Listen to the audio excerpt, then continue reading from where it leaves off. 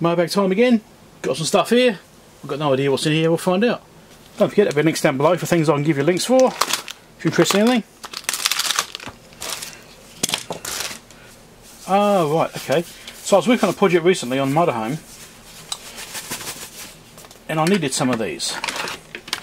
Anyway, what they are, it's a USB extender. So that's transmitter, that's receiver. You plug a USB on this end, and Ethernet on that end, USB this end, Ethernet that end, and use an Ethernet cable to connect between your computer and your device. So if you want to plug a keyboard or a mouse in remotely, you can do that for an RJ45 port.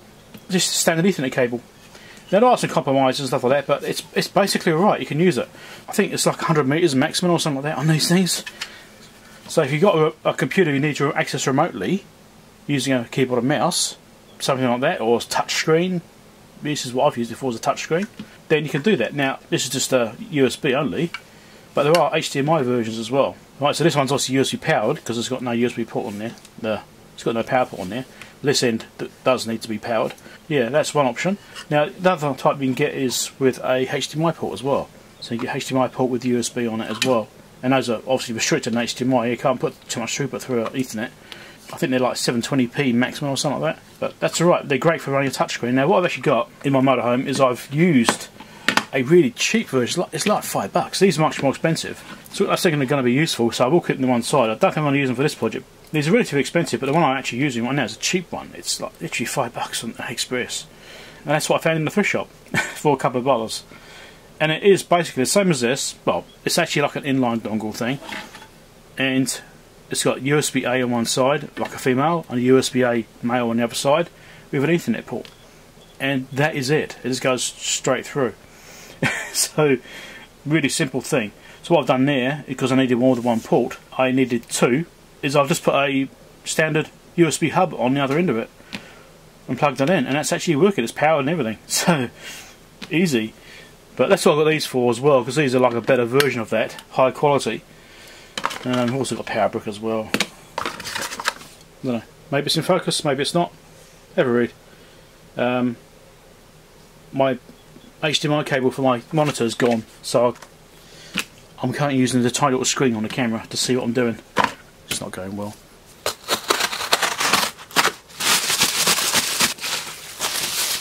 There's a couple of these probes on eBay. One was really expensive, and I kept on giving offers, and he kept on knocking them back. And it's like, well, it's not going to shift on price. And it would have cost me $500 to get one probe. That's what his price was like. And his shipping price was like $200 for this. Anyway, that's ridiculous. Anyway, another guy listed a couple of these. Here it is. And even to give me a deal, actually, I think he split the postage price with me, actually. I think he did half the postage price, apparently. It's a probe for the Agilent test fixture. It's actually in pretty good condition. Now, let's get the actual original. So here's a test fixture which I did a video on a while ago, repairing it.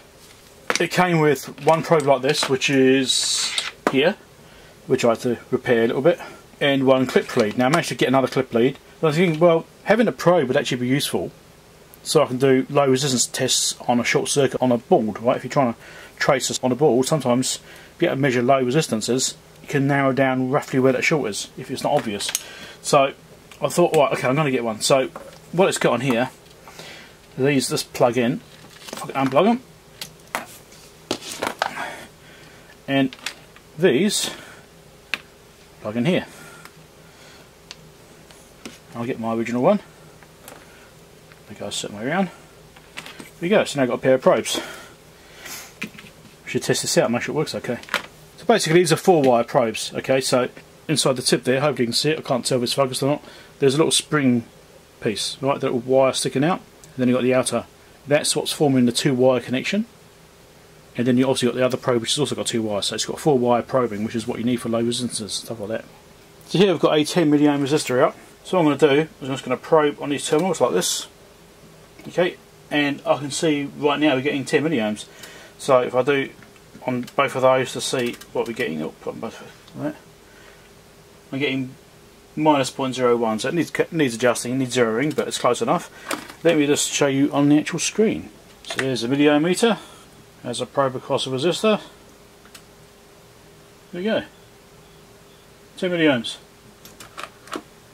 Working fine.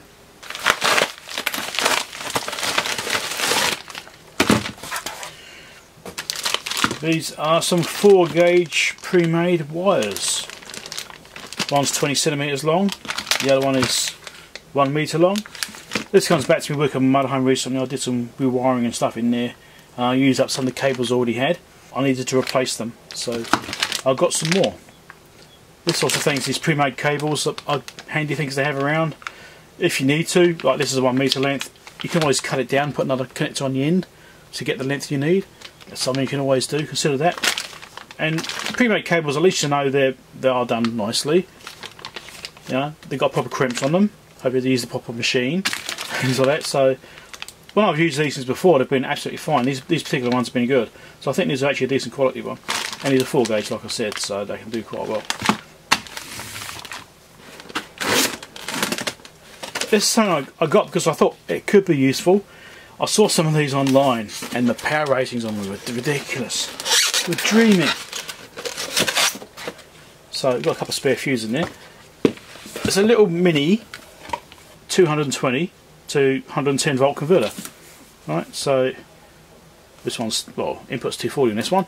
So 240 volt in, 110 volt out. Obviously it doesn't change frequency, it's only purely a voltage change because it's just basically a transformer inside there.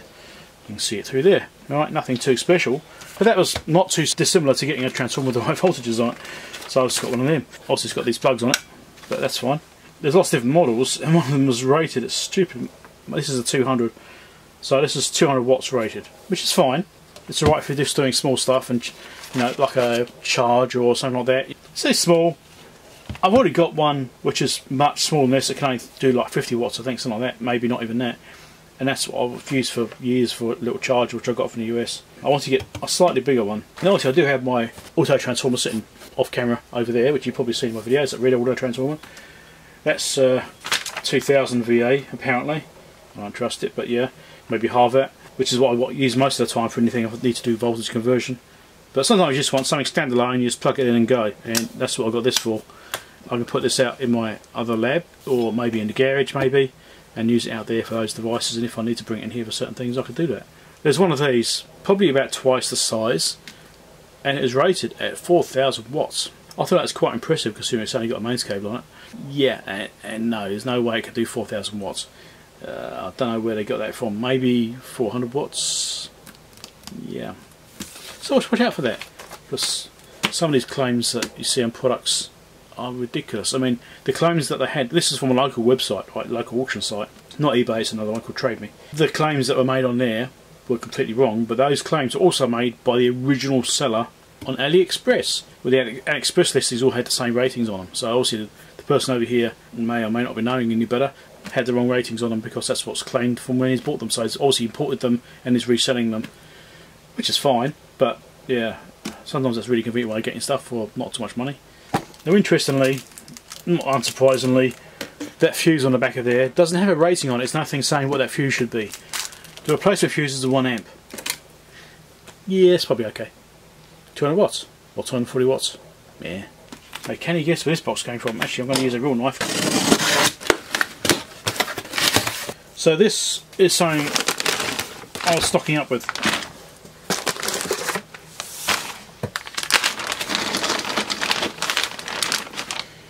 With battery holders. So I buy these from overseas and I resell them locally as spare parts for the FarmTech timers, because these get water damage, things like that. Or batteries leakage and get corroded and that sort of stuff. So these are often failure points on the equipment. When you need them, you need them. You usually find out at the event that, hey, the battery holder's not working.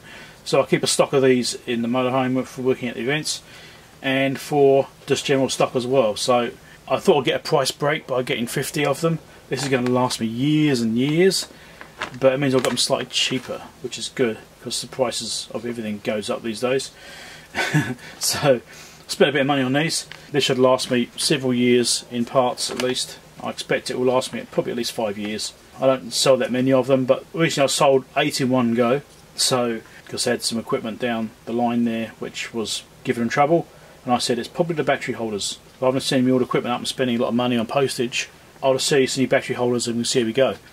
That was a few months ago now, a couple of months ago, when I sent them those, and haven't heard anything back. So I'm guessing that that was the problem, it was the battery holders. So that saved them some money actually. It actually made it cheaper for them to buy the battery holders off me than it was to send equipment up to have me look at it. Anyway, that's 50 battery holders. So I'll